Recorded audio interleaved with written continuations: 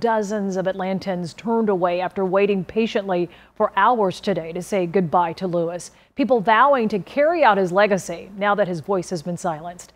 CBS 46's Brittany Miller is live at the Capitol tonight. And Brittany, this is all part of a 6-day celebration of life. It really is. And just to give you some perspective, that line that you were talking about wrapped all the way in front of the Capitol, down past around the corner on MLK Jr. Boulevard. But unfortunately, a lot of people were told they had to go home because organizers did cut off that line at 10 o'clock tonight. But you know what? For 7 hours today, so many people throughout the community had a chance to pay their final respects to the congressman, and now he will lie in state.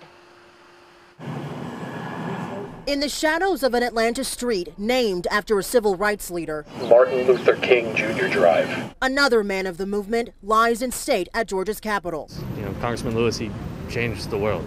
An agent of change, a hero, a servant, and a leader. When you see something that is not right, not fair, not just, say something, do something. The many hats of Congressman John Lewis on full display as his casket now rests in Atlanta. Just wanted to be here one more time to pay my respects for John Lewis. A seemingly endless line of people outside the Gold Dome Wednesday, waiting for their chance to say thank you.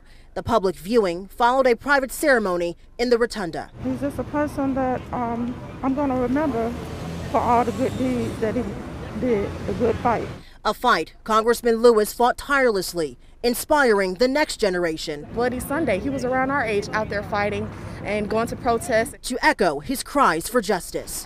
Getting trouble, good trouble, necessary trouble. Leaders like Congressman Lewis have fought so hard for his entire life. It's our time to take our torch and carry it on.